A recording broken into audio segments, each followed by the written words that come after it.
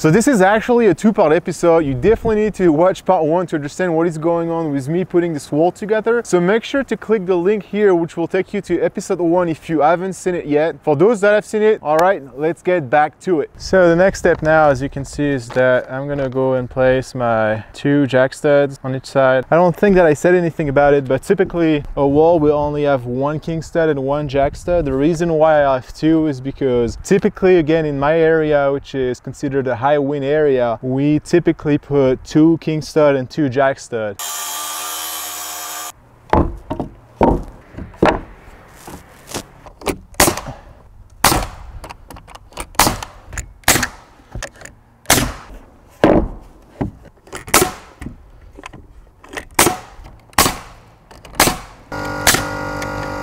So you can see those are little bows, so I'm just gonna clamp it in place before I nail it.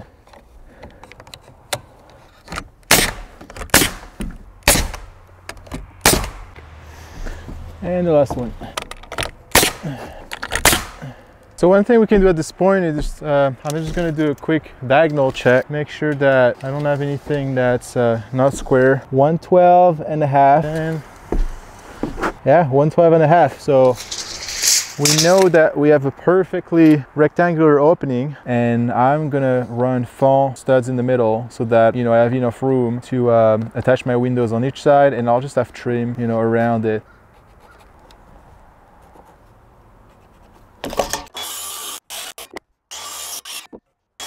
Well, because my nails are not long enough to go through 4 plies, I'm just gonna put a few screws in the center too, and then I'll nail the 2 others from the outer edge.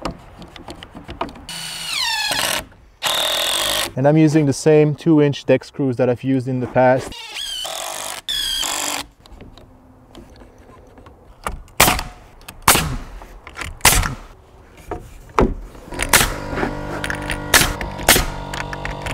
Yeah, going through a lot of nails, but I gotta say that this nail gun is making my life so much easier.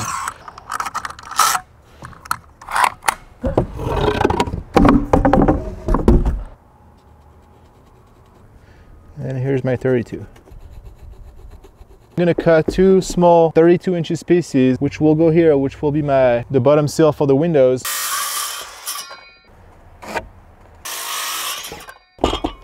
So here's my window sill. I took my measurement, and so for whatever reason, I guess just because I don't know what I'm doing, the studs, those ones and those ones are kind of like sticking out like that, meaning that we have an extra inch at the bottom. So, I mean, obviously you can still move those around. So I'm gonna try and see if I can just use this strap to kind of like tie it a little more.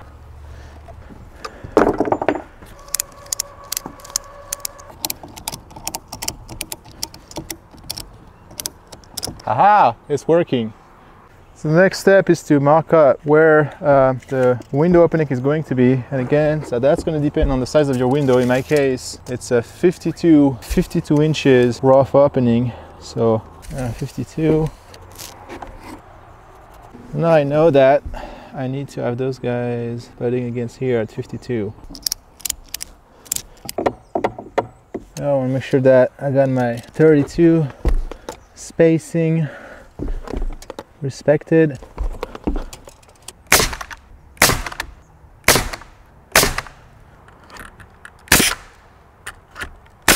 So I started getting questions about the tools that I've been using to build this cabin. So I decided to start putting a list of links to the tools in the description below that you can find, you know, below the video. I'm mostly listing the power tools and the pneumatic tools, and hopefully, you know, that'll help you figure out what I'm using and what may be useful for your project. Because let's be honest, without these tools, there would be no cabin. So we're slowly making progress, but you know, we're getting there. So now the only thing I have left to do is I need to cut those pieces here that will support the bottom sill of the window. So I need 6 pieces. Sorry, is the 6 pieces that I just cut. So one thing to keep in mind that I'm gonna have to do now is when you install windows, the bottom sill of the window, which is those 2 pieces here, is gonna have to be, it needs to have a little slope to it, because when we install the window on it, you wanna make sure that, you know, when we do all the flashing and everything, if any moisture or water was getting behind the window, it would naturally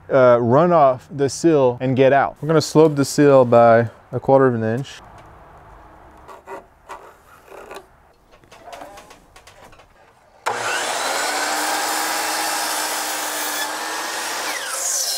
We just want to slope it a little bit. 1/4 of an inch is all it should be.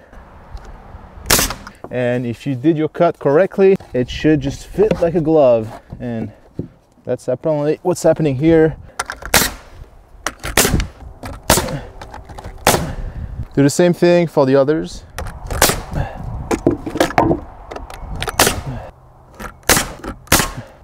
So now is the easy stuff. I'm just gonna start laying all the other stud.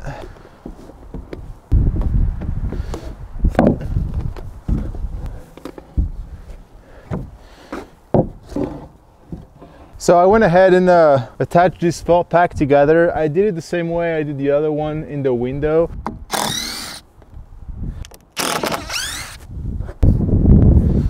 Top plate like this. It's windy today.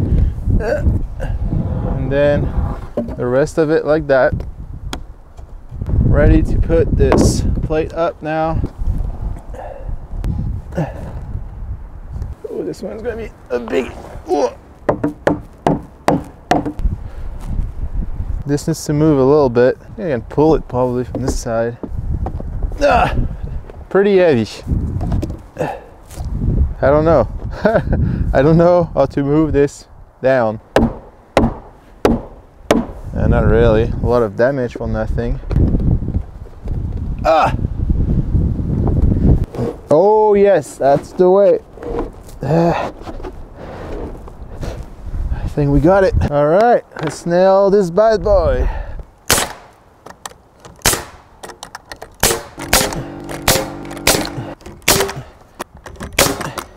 Man, some of the studs are like so warped that you gotta make it work.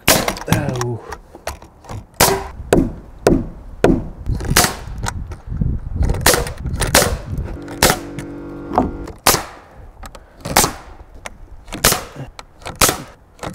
Okay, time to do the bottom plate.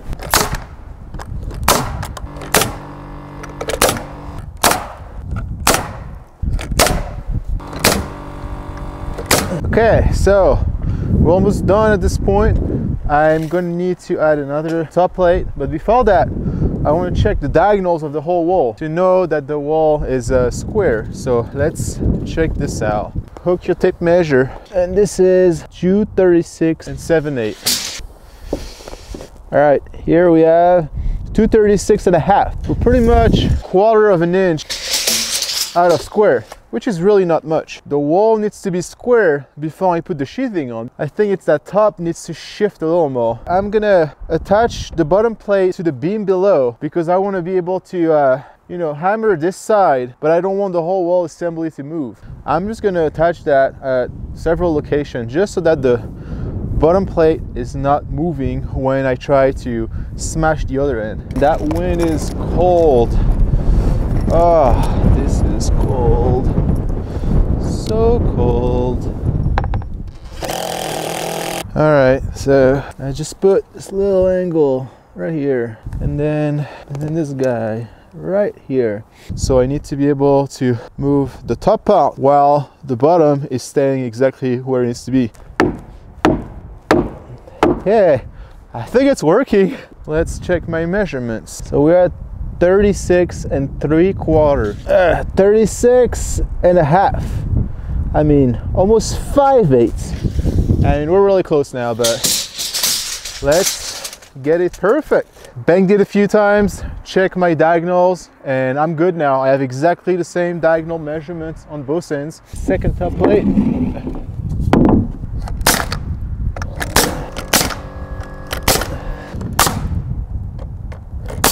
And that is it. That's the first wall I've ever built. I mean, it probably took me, I don't know, 5 times as long as, you know, a pro would take, but I learned a lot and it turned out to be you know, it turned out like a good wall. So in the next episode, I will be installing the sheathing on this wall, and I will definitely go over everything, especially the nailing pattern that you have to install on the sheathing, which is actually a big deal, especially in the eye of the inspector that's going to inspect this building. I just put the link somewhere around here to the next episode, so make sure to click it. Thanks a lot, and I will see you in that next episode. And it is freezing cold here.